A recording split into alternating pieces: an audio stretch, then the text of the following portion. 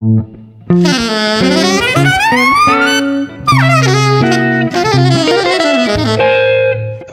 Jazz.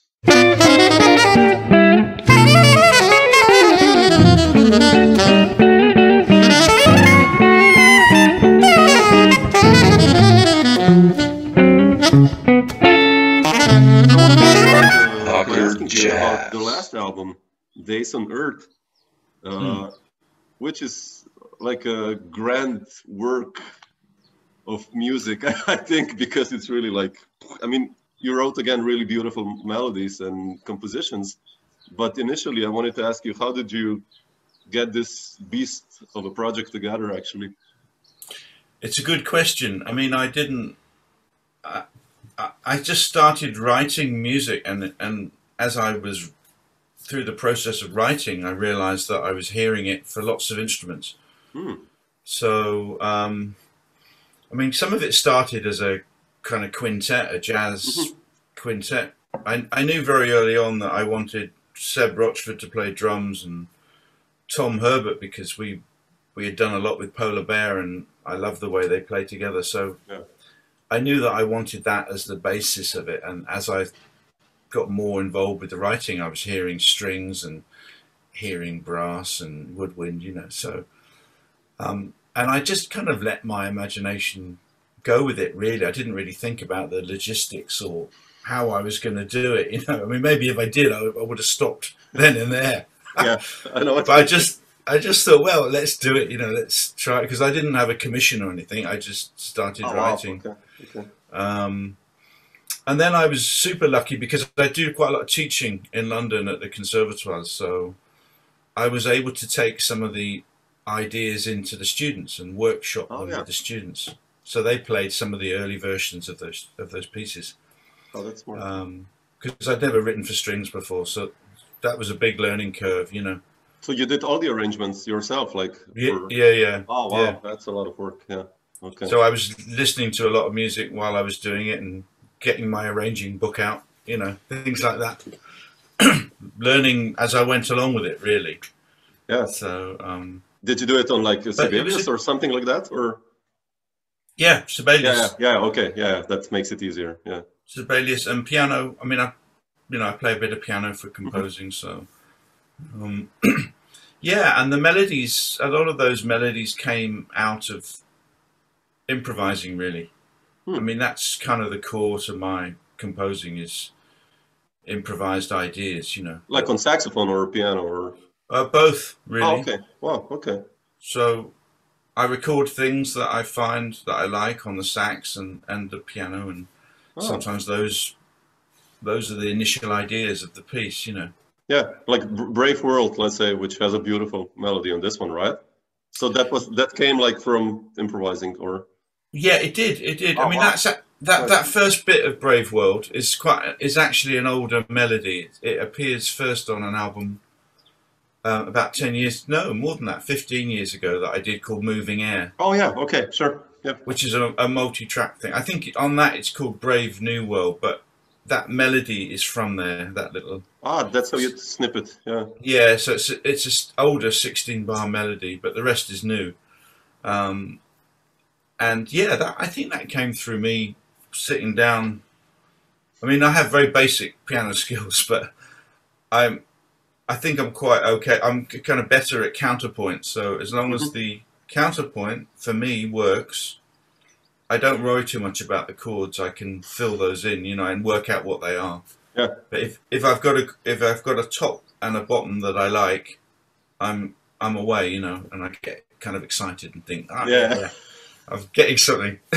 Yeah, I know what you mean. Yeah. I think we're all the same in this when composing. Exactly. Yeah. Exactly. And I love it when I find something that sounds fresh to me. You know, if it sounds generic, I kind of give up. You know, I'm like, oh. Even though, of course, with hindsight, everything sounds like something else. You know, so. Yeah. How do you make that? How do you make it? I mean, it's not now, but many times I encountered that when I wrote the composition, I was like, yeah, oh shit, it's kind of, I did that 12 years ago. It's again another groove thing, and it has like okay. I mean, it's nice, but you know, how do you try to avoid repetition in composition?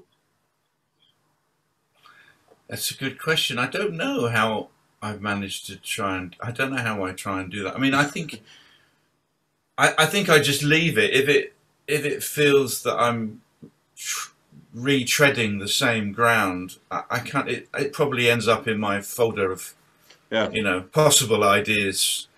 You know, I have a folder of things that aren't quite right, you know, or I don't know what I'm going to do with them. I tend to go for the kind of things that sound a bit more unique and then develop them. Yeah. Those, you know. So, yeah, it's funny, but I get a bit irritated if it's like, oh, no, not the same thing. But I mean, of course, then you look with hindsight and you realize that there's a whole load of things that you do as a composer. But that's you then, right? I mean, in a that way, becomes your kind of voice. Yeah. Yeah, sure. So that's all good. Like Monk is then, Monk, but yeah, kind of, yeah. I mean, Monk he uses a lot of the same language, doesn't he? Yeah, exactly. So that's when I think about it, yeah, makes sense. But what about the grooves that you do, like Believers, for instance? I love that kind of 9/4, 3/4 groove that you developed. Yeah. How did that one happen, for instance? Like again, by messing around, or? Yeah, I think I heard that. I mean, it's all the bass line really, bomb, bomb, bomb, bomb. So, and I think it was a challenge, just like, okay, can I build a piece on this static groove? You know, can I do that kind of thing? So it was a bit of a challenge, and I didn't really know how the drums were going to approach it, so I didn't write a drum part. I just I gave Seb the bass groove, you know, and he came up with that thing, you know. But yeah, that turned out all right, that piece. You know, I spent a lot of time on that, and I realized that the interest with that piece has to come from all the contrapuntal lines, you know, because harmonically it's just staying in one place, you know. So, and that was a very different style for me to write like that, you know. Normally I have more chords in it, but it felt good, so I carried on, you know. It's beautiful. I mean, but speaking of challenges, like you guys then recorded everything together with the orchestra. We did it all live. How was that like? I mean, I've done years ago a project with strings. It was like a small chamber orchestra, and you know, I write music which is also like really rhythmical, like 11s and all the time changing. And for them, it was quite hard to be exact because it's strings. Like how was it like for you during the process with strings? It was great. It was fine because the people I booked were amazing. You know, they were. I mean, when I did it at the music college, they found it super hard, the students, rhythmically. I mean, as we all would. Yeah. So I thought, okay, if I'm going to record it, I'm going to book people who can play like that. So the person who fixed the strings, they booked people who can kind of play anything, really. I mean, they're like top London players, you know, and they might go and play a John Williams score, and then they might sit in and play some Stravinsky, you know. So they were kind of okay with it, but and we were lucky. We had a really good studio, so we had some separation for the bass and the drums, and that was important, you know. And we had a conductor conducting it as well. I saw that, So that helps. So that really helps. Yeah. That's beautiful. Yeah. No, I followed you. Like, I mean, I'm starting this like just with these albums you did because, you know, you've been quite active, and I also checked out the dual album, New Day, with Huw. With Huw, I love that record. And it's like, you know, it's so beautiful how you guys kind of interact through the years. And I know you guys did it already, like in Perfect House Plans, but like when did you guys meet? Where does your story begin? We met so many years ago. We met probably when I first came to London, so it probably would have been 1982 or something. Oh wow, already, wow, man. And Huw was studying composition, I think, at Goldsmiths College in London, and we met and we played together. We did, I think it was at a wine bar or something. We had a gig, you know, just playing tunes, and we connected immediately. You know, the kind of thing that we had was just easy to play with him, you know. And then, as you mentioned, we had Perfect Houseplants, and we both wrote for that. And we haven't done much recently. So when Huw asked me to do that album, it's such a joy to do it. I mean, the only thing about it is that we went to Italy to this vineyard to record it, and it was incredibly cold. Oh shit! We were down in the basement next to the wine barrels, and they wouldn't turn the heat up because they've got all this expensive wine. So we had to do that concert in the freezing cold, and oh man, it was so difficult for me, tuning wise, and when we came off stage, we were both convinced that we didn't have anything. It was going to be not very good, and I couldn't listen to it for about 2 months, and then I sat down and heard it, and I thought, okay, well, it's not as I expected, but there's an atmosphere about it that's really good, that's really dramatic, you know. So we both like it now. So how is it like for you to play in duo with just a piano player? I mean, with him, you kind of have a really special chemistry going on, but just saxophone and piano, that's a special thing, I think.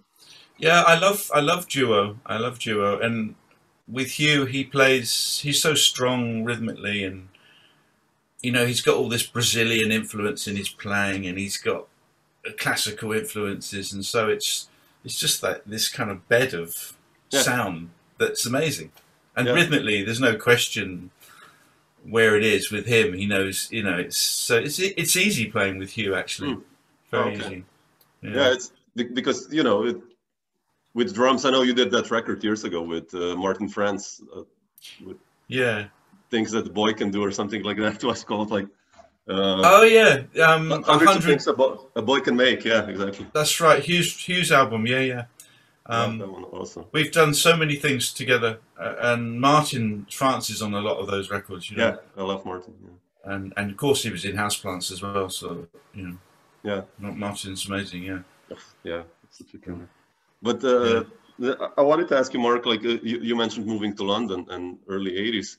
And I just wanted to go a little bit back,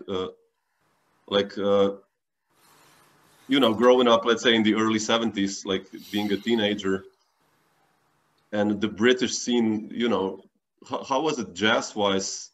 What were the influences you heard, the first jazz musicians kind of, did you check out the Americans that came to the country, or like who were the first jazz cats you actually like discovering? It was a mixture of American and English, because my dad is into jazz, so he's got a lot of jazz records.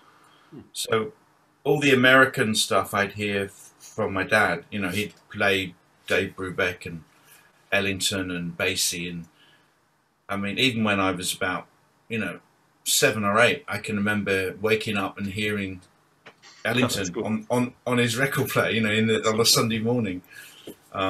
So I heard a lot of records through my dad, and then I had this friend, John Ecott, who was in Loose Tubes with me, a trumpeter, and he was really into British jazz. So I used to go over to his house, and we listened to the radio, jazz in Britain. Charles Fox, you know, Peter Clayton, and so we heard all these bands like John Stevens and, you know, Don Weller, Tony Coe. So I'd hear all those people on the radio. I didn't really have their records until a bit later on, but I'd hear them on the radio. So BBC radio was super important for me. You know, I kind of heard loads of amazing music, and I heard John Sermon, who I really loved. You know, immediately I just thought, oh, John Sermon is incredible. You know, because he's got a completely unique sound. You know, and thing. So so it was those two things. And my dad, I mean, we lived with my dad's job. We lived in America for a year when I was 10. Oh, really? Oh, wow. Yeah, in upstate New York. I was so lucky, and my dad he joined this record club. So every week, I think he had an LP coming through the post. Oh wow, okay. So I heard all these incredible things, you know, Wes Montgomery record, you know, in 1971, you know, when they came out, my dad was sent these records. So I heard these things, you know, so I was super lucky to be so exposed to jazz, you know, in such a profound way. Yeah. It's great, yeah. And when did you start like digging into it? Like, who were the saxophone players that kind of moved you? Like, I used to love, well, I still do. I love Paul Desmond's playing with Brubeck. Yeah, oh yeah. And I heard Stan Getz. I love all the Ellington people, Paul Gonsalves, Oh yeah. Harry Carney. And my dad took me to see Duke Ellington just before he died. We saw him in Eastbourne on the coast. So, you know, I mean, Wow. I was very lucky. Yeah, and I loved. I think what drew me to these saxophone players was that they were all different. You know, they weren't generic. Sometimes a lot of things feel quite generic now, but Yeah. with those players, they were all unique. You know, and I love that. You know, I love the fact that they were unique. You know. Yeah. And then I heard people like Wayne Shorter and, you know, Sonny Stitt. I mean, Phil Woods I loved. You know, when I first heard Phil Woods, I just thought, oh, it's just because I played alto first before I got into tenor. And Phil Woods, I used to play along to this Phil Woods record like hundreds of times. You know, Oh wow. Okay. just play along with, you know, with the record. Yeah. I never wrote anything down. I just played along and tried to copy it, but not very well, probably. But still, yeah. It was a bit too hard, some of these things that Phil Woods was playing. Yeah, very fast also. Yeah, very fast bebop lines, yeah. And what made you then, I mean, it was like a natural progress to move to London, right? I mean, jazz-wise. Yeah, well, I went to college, so I studied classical sax and clarinet. Ah, classical. Oh, wow, okay. Yeah, because there was no, in those days there was just one jazz course, and that was in Leeds, and I didn't really want to go to Leeds because I knew that all the music was happening in London, so it was basically doing a classical course. So, and it was a bit weird, you know, playing classical repertoire. It's quite limited for saxophone. Yeah, exactly. I mean, sound-wise and all the... And sound-wise is so different. But it was good for me, you know, and I play clarinet, and it was very good technically for me to play that classical repertoire because it's really hard. Yeah. So you have to tongue and you have to articulate properly to play it. So it was a good thing. Yeah, looking back on it. You know. And while studying, like, do you remember, like, how was it in, let's say, mid-80s?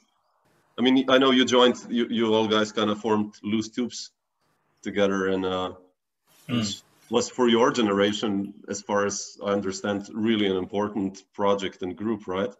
And but before that, how was it, or even during that time, to make yourself known on the scene? How did that work in London? I mean, like, playing-wise and... Yeah. I mean, London was amazing at that time because there was a lot of music. You know, there was a lot of South African musicians living in London because of apartheid. Oh, yeah. You know, so there was all that influence. There was loads of reggae bands and things. You know, so we'd all go and do gigs with reggae bands and things. Oh yeah, how cool! That's cool. Kind of get stoned and play in a reggae band. Sure. You know? But I was quite lucky because when I was at college, I met Django Bates and I met Steve Berry and John Parricelli. You know, I met them before Loose Tubes, so I was kind of playing with those guys before Loose Tubes. And then when Loose Tubes got together, we were all in this thing, in this collective, and it kind of launched all our careers because we do a gig, we go and, you know, we get in the coach and we do a gig, and then the next day there'd be a review in the Times or the Guardian or the Observer, you know, and that kept happening. You know, every time or often when we did a gig, we'd get a mention in these newspapers, so people kind of knew who we were. So we were we were kind of lucky that we were getting this kind of foot up, you know, for our careers. So people knew me and Julian and Ian. They knew us as the Loose Tubes saxophone players, you know. Yeah. Young Turks, they used to say we were. Yeah, but it's those young Turks. Amazing. Yeah, it's amazing. You three guys, like, because all three of you, Ian, Julian, and you all sound so different. Also, you have this joint sound around you that's kind of also composition-wise that you recognize. Oh wow, okay, you know, I love that. I guess so. Yeah, we were all very different in that band, and there was another guy called Steve Buckley who isn't as well known, but he's a wonderful, wonderful saxophone player, you know, and writer and stuff. Oh. So we were lucky to all be in that same place, you know. How was it like to work in the Loose Tubes? Because, you know, when I mentioned, when I kind of checked the names or who was part of that group, it's incredible individuals and composers. Now all of you guys became, you know, strong personalities musically. How was it back then? Like, still, I think you were. How was it to work like? I mean, with such individual personalities. It was very funny, you know. I mean, it was a brilliant laugh. It was like a big party, really. I mean, we were kind of young, you know, so we got a bit silly at times, and but it was a brilliant social. Everyone liked each other, really. I mean, there were problems as the band went on, but basically everyone respected and liked each other, and you know, we talked a lot and we had fun, and people. I mean, in the saxophones, we all respected each other, you know, because we were all different. So there wasn't really any, you know, ego, really. I mean, there was a little bit of it, but most of it wasn't. It was just kind of mutual respect, and it was an amazing scene. It was a little microcosm of how society could be for a while, you know, and then as it went on, because there was no band leader really, it was a collective. There were problems, you know, with getting new people in and, you know, stuff like that. So, you know, the usual problems that collectives have. But it was a fantastic scene, brilliant scene. And then you guys did like a reunion, right? Like 215 or 214. We did, yeah. How was that like then? Like after all of you guys probably did like hundreds of records, you know. How was that like, reunion? It was great. It was just great fun, and it was brilliant. Yeah, it was really good, and the music still sounded good. You know, I mean, arriving, arriving, and you know, all those tunes. I mean, I was a bit worried that they wouldn't, because Loose Tubes was such a part of the '80s, whether it would work, you know, a bit later on, but. Of course it did, because the writing's so good, the tunes are so good, you know. Yeah. And it's interesting because everyone kind of was playing the same, you know. Everyone had developed their playing, but you could tell that even when we were in our 20s, we were kind of who we were, you know, musically, you know. Yeah, it's funny that you have this basis always. Yeah, it's there. You just molded somehow. I think you form quite early on as a musician, as an improviser. You get better, but your concepts, you know, are formed quite early on. Yeah, I noticed that. Yeah, well, by listening to many records of many musicians, I'm like, well, it's there. Of course, through the years, you get better, or he got better, and refining the ideas. But like the 80%, it's there. Like, you know. Funny. It's like if you listen to Wayne Shorter, you know, really early Wayne Shorter, it kind of sounds, you can tell it's Wayne Shorter from, you know, later on, the quartet with Brian Blade, you know, it's the same player. Yeah. But I wanted also to ask you about your chemistry with John Parricelli. I know you guys did, like, you know, Moving Air and so many other projects together. And for me, he's you know, one of the best guitar players ever, probably the most underrated guitarist in modern jazz, especially, I mean, in the continent here, or, you know, in the UK, it's different. But like, how does your story? You mentioned you met him already before the Loose Tubes. Yeah, we had a band. Steve Berry, the original bass player in Loose Tubes, had a band called Let's Eat, and it was called Let's Eat because we used to have long lunches. And so that was me, bass, drums, and John on guitar. And so we were playing together in about 1982. But I met John because at college, the college that I was at, Trinity College, we had a big band, but there was no one who played jazz guitar. So someone said, "Oh, I know this guitar player. He's studying at SOAS, I think. I think John was at SOAS doing not a music degree." So we invited John to come and play, and that's how I met John. And we just became very good friends. And yeah, and then we've done, over the years, we've done loads together. We did his album, which you probably know, and then he's played on loads of my albums. Yeah. And we still play together. I mean, you know, with this lockdown thing, the one person that I've seen and played a lot with is John, because he comes over here and we play duos. And, oh, really? Oh, that's so yeah. Cool. Oh man. And I go up to his and we played sax and guitar duos. And but I keep saying to John, you should do another album. You know, you should do another album, because he's a great writer as well. You know. I know. Yeah. Yeah.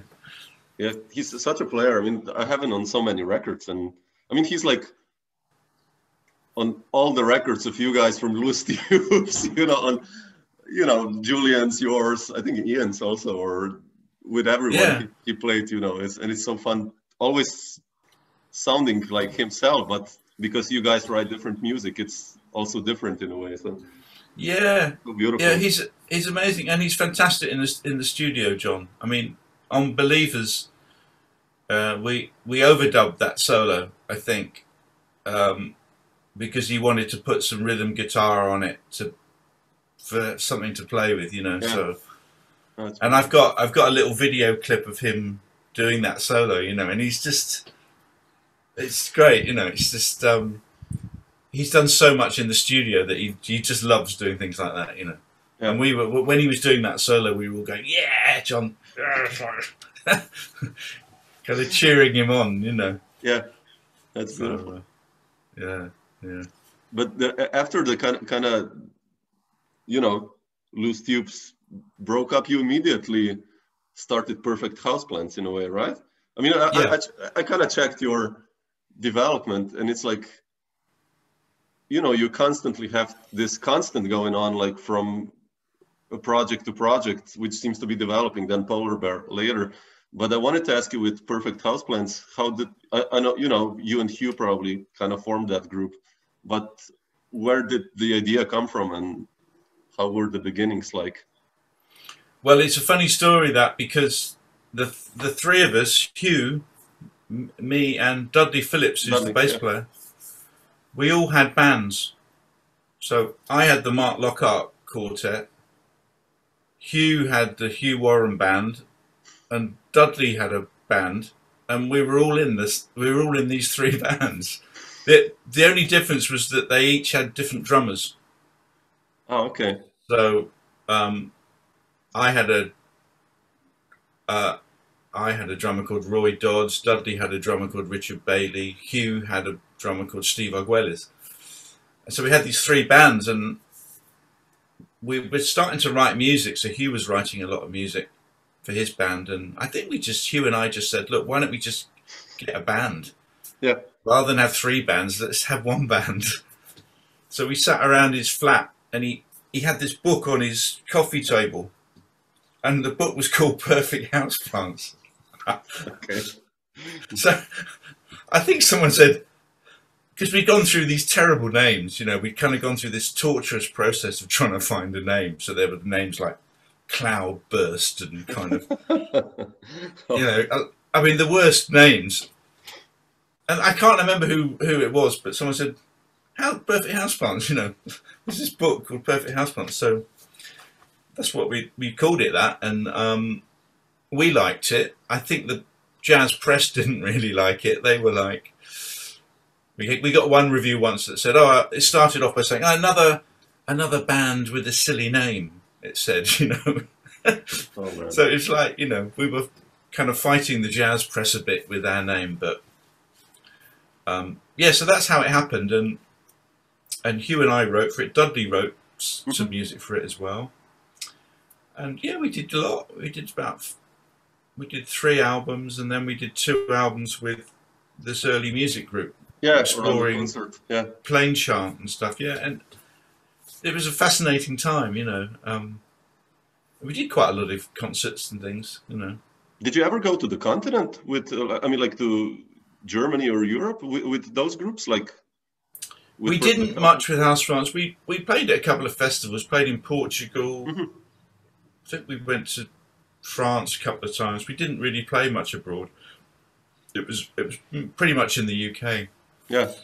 With the Orlandos, we went to Italy a few times and played in Italy, which was really nice. Yeah. It's funny though, like so much of the UK jazz kind of stays within the UK. I don't know why, and it's so much. It's bizarre, right? In a way. I mean, I've spoken with Stan Saltzman the other day about that. Like, how many groups and everything is there, and it somehow rarely goes to the continent in a way, which is, or vice versa. Many times also. I mean, like, very rarely we go to the UK to play, which is interesting. Yeah, and it's probably going to get worse with Brexit, you know. But no, I'm not sure why that is. I mean, I think some of it is everything is so underfunded, you know. I mean, yeah, sure. I mean, I know it is most places, but you know, I think places like Denmark and Scandinavia, it's you know, the arts are better funded. I mean, for us, it's really expensive to go and do a tour in Germany. Yeah. You know, the time you get out there and you got to pay for accommodation and all that, it's, you know, maybe that's why it doesn't happen too much. Yeah, but then I wanted to also ask you about the polar bear story. I mean, you have played with Seb. I mean, he's and Tom Herbert for a long time, and I love that group. That's because Seb made such a nice mixture. You know, he's such an amazing drummer. And but how did Polar Bear happen and that story? That's a funny story because I got this phone call from Seb, and I'd never met Seb, and I'd never met Tom. I'd never met any of them because they're a bit younger than me. They're younger, and, yeah. And they were starting out, and I got this phone call from Seb, and he speaks very quietly, very shy, and he said, "Is that Mark Lockheart?" I said, "Yeah." He said, "I'd like you to join my band." And it was so funny because I was like, "Oh, brilliant! Have we met?" And he said, "No, we haven't met, but I saw you. I was at your gig last night at the 606 Club. I was playing standards," and he said it was a lovely gig, and I said, "Oh, that's nice." I said, "Why didn't you come and say hello?" I think I said something like that, and he said, "Oh, well, it wasn't the right time. You know, you were chatting to someone, you know." So it was very sweet, you know, and I didn't know who he was, so I said to him, and this sounds very big time, but I said to him, "Look, send me a tape, send me a CD of the music, because I don't know what it is." So a couple of days later, this CD arrived, and it was Polar Bear with another sax player without Leafcutter John, because he joined later. Mm-hmm. And it sounded beautiful, this music, you know. It was Tom, Seb, Pete, and another sax player, you know, I can't remember his name. And I think the other sax player was leaving the band for some reason, so that's why Seb wanted me to do it. So as soon as I heard the music, I thought, oh yeah, I'd love to play this music, you know. So that's how I joined the band. And the first gig I did with them was in Cambridge at one of those balls, Cambridge University balls, you know, where they have in the summer and everyone goes mad and they drink champagne and it's like The Great Gatsby, you know. It's Yeah. kind of, and that was the first concert that I did with Polar Bear, and it was lovely. Yeah. And then we were together for 13 years, you know. So. It's funny that like this natural progress from Perfect Houseplants, you kind of the ball immediately rolled into Polar Bear for you, like almost. I know. Weeks. It was like a second career, you know, because a lot of people my generation were like scratching their heads thinking, oh, what do I do? And I was lucky I had this opportunity to play with this kind of cool band, you know. Yeah. How's the work progress in that in Polar Bear? Because Seb kind of is the leader, right? Or wrote all the music more or less, or Seb wrote all the music, yeah. Yeah, I mean it was an amazing band. He had such a overview of how he wanted the music, you know. So, I mean, as you know, a lot of it was very improvised. Yeah. Especially as the band went on, it was very open sometimes, but he kind of knew what he wanted all the time. You know, he's incredible, really. And I learned so much from Seb about everything, about, you know, pacing, taking your time with the music, not being afraid of lingering on something for a long time, you know, all those things that I was a little undeveloped. I learned from that band, really. Yeah. So it was amazing, and we did loads of concerts, you know. Yeah, sure. I can believe that. I mean, it was a shame we never really had a manager, and that was one of the problems with it towards the end. Is it wasn't very well organised, you know. So, and people had families, so there were tensions with that. But it was a shame when we finished because, you know. Yeah, but you did so much beautiful music. I mean, already that Dim Lit, the first one, that I have. I mean, it's so beautiful. And then it's just like you said, it's like it gets so modern. Also, you kind of kept it going. You know, fresh. And each album's a bit different, isn't it? Yeah. And I wanted to ask you also that, like, speaking of all these groups that you played with, how do you keep it fresh, or how did you guys keep it fresh? Playing with kind of the same people, you know, for 10 years, it can be, in a way, it's really amazing. But on the other hand, it can become repetitive. So how do you make it or keep it fresh? I think it's about just being open to anything, you know, that happens within the music, really. And, you know, not to have too many preconceived ideas, you know. It's a bit like where we started about me saying with Days on Earth, you know, it was a process of running with an idea, running into it, and not being afraid about logistics, and not being afraid stylistically, you know, and that excites me, not to worry about the style of the music. You know, if people don't think it's jazz, that doesn't bother me, you know. Doesn't matter. Yeah, sure. You know, it's like Bill Frisell he's very inspiring to me because. Yeah, me too. Yeah. And you, I'm sure, you know, and he doesn't care whether it's from a musical or a child's song, or, you know, a nursery rhyme. It's, you know, so I think it's just being open and not being closed to anything, really. Mm-hmm. And with Polar Bear, that, you know, there were times where we didn't really know what was going to happen with the music, you know, but it just felt amazing, so we would just go with it, you know. Yeah, that's beautiful. Yeah. So you mentioned Frisell, like for what I've learned from Frisell, it's like, you know, you shouldn't be afraid of just playing a G chord, you know, or whatever. It doesn't have to be like this complex, I don't know, sharp 5-11 or whatever slash chords things. It can be just like winks. Wow, okay.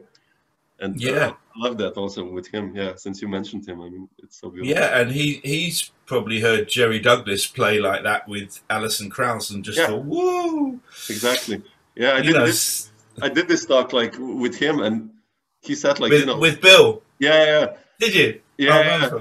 And it's amazing because he said like about Jerry Douglas and those Nashville guys, how different it was for him, because they all come from a different improvisational thinking. And so for him, it was like, yeah, like you said now, like, whoa, wait a second, you know. Yeah, I think sometimes in jazz, you know, people look for the kind of complicated things, you know, in jazz, and obviously it's great to see someone with a fantastic technique, but you know, some of the simpler things are the really profound things, you know. Yeah.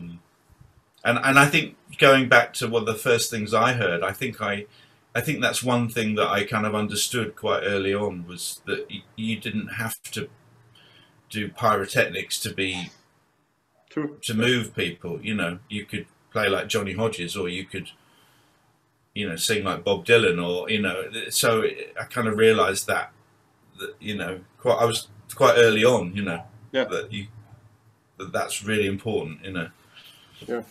You also, I mean, mentioning of this individual voices and like not playing complicated, it's one of the names that pop up also with you, and I have this one is with Kenny Wheeler, The Mirrors, and with Norma. And you know, Kenny is for me top 3 jazz musicians, favorite players and composers. And I wanted to ask you, how was it like for you? And also because you kind of, your generation seemed to play with each other a lot, but how was your connection with the older generation of musicians in the UK, like that came before you? And how was it working with Kenny also? I mean, that's kind of 2 questions. Yeah. I mean, I haven't played that much with the older generation, just because stylistically, I think what I've been doing is a bit different. So when I was asked to do the Kenny thing, The Mirrors, I was over the moon, you know, because I played in his big band, I'd depped in his big band, but I'd never recorded with him before. And it's the same with Norma Winston, really. I never really worked with her until the last 8 or 9 years. Yeah. So it was incredible working with Kenny, and I mean, he was, you know, he was quite old at that time and a bit frail. So I had to be, you know, I wanted to tread carefully and sensitively. So I didn't want to steam in and, you know, hog any limelight, or, you know, so it was quite, it was quite a challenge in a way, playing on that record, you know, to do enough but not to do too much. And there's things on it that I don't like that I did, you know, and some things that I do, you know. So it's but he was wonderful, you know, and he was so welcoming to me and supportive, and but you know, I have such respect for that generation, you know. You know, you mentioned Henry Lowther. I mean, Henry played on one of my early records that we did through rose-colored glasses, because the trumpeter went into labour. His wife went into labour while we were recording. Oh man! Wow. So he had to leave the studio. So someone said, "Call Henry. Henry lives up the road."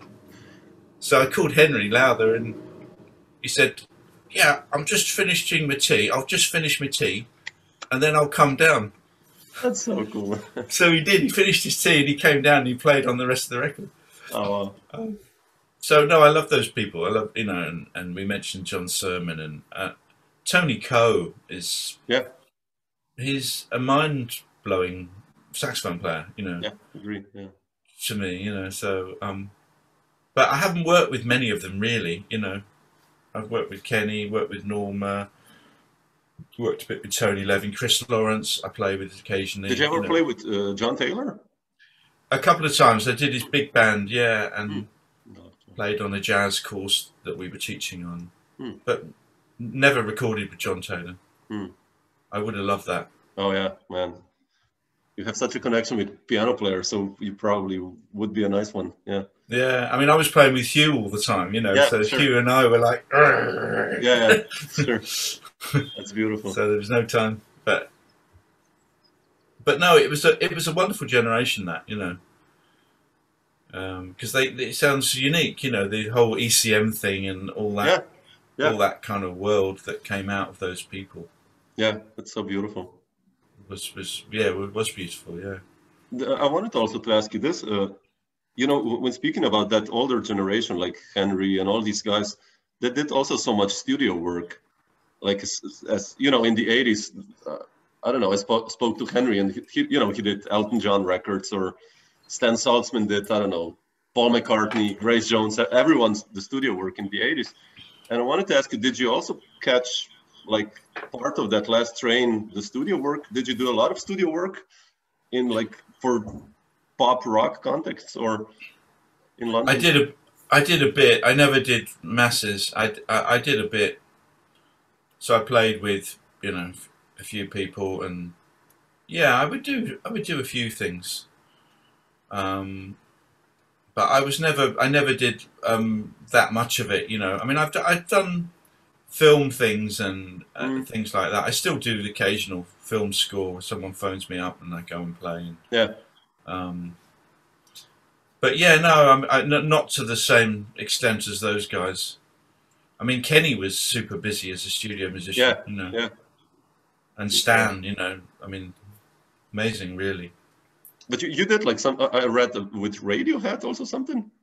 Yeah, that was amazing, yeah. How did that happen? I just got phoned up by this trumpet player who knew Tom York, and he said, Tom wants some horns on a song. So we went down to their studio in Oxfordshire, and we played on the national anthem on Kid A. Yeah. And it was amazing. It was amazing. And they wanted something that I think Johnny Greenwood was into Mingus at the time, so he wanted something that was kind of kind of busy, and so they had a bass line which the baritone does, and then we just improvised around it. Wow, okay. But it was incredible. We went to America. We just played on one song. Went to New York with them. We went to France with them. Really? You actually played concerts then with? Yeah, we did concerts with them. Just for that one song, or? One song. Oh man, are you serious? Oh, okay. We did about 4 concerts, yeah. Wow. And they were filmed as well. I mean, we did Saturday Night Live. That was the big thing. We went to New York, Really? did Saturday Night Live, and played the national anthem. Wow. So we had this kind of holiday in New York, you know, all paid for. It was brilliant. Just played on one tune. Wow. It was a bit frustrating playing on one tune, actually. It would have been nice to have done more, you know. Yeah, some arrangements. Yeah, it's funny to come on for 8 minutes or something. But they were fantastic to us. They were like, oh, we've never worked with any real musicians before. They were so humble. That's funny. That's bizarre. Yeah. But can I just ask you just one more last thing? Like you mentioned New York, and were you ever tempted to going to New York or playing there or recording there? Like, I'd love to, but I don't. You know, I don't know many. I don't know.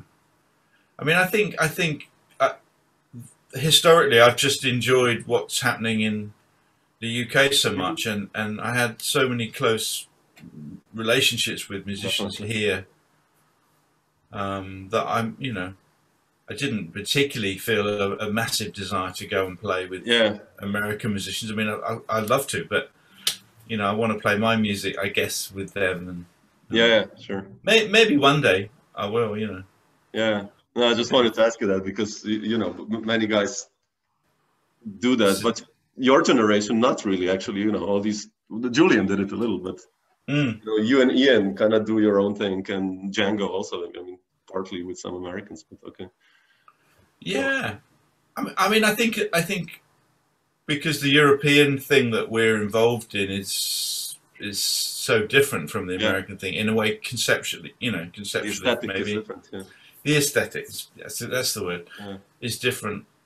I mean, you know, I most of my records, I have thousands of records, and it's mostly American music, you know. Yeah. So I love that's the tradition for me, you know. But in a way, it's too precious for me to kind of go down that route too much, you know. I don't want to try and sound like John Coltrane or yeah. Because they're like, oh, you know, I don't see any point, you know, Sure. In a way. You know what I mean? Thank you, Mark.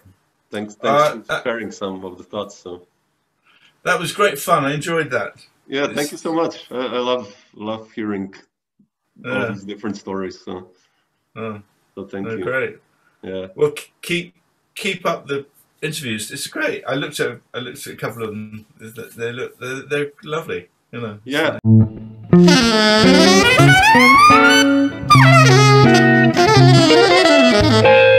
Dr. Jazz.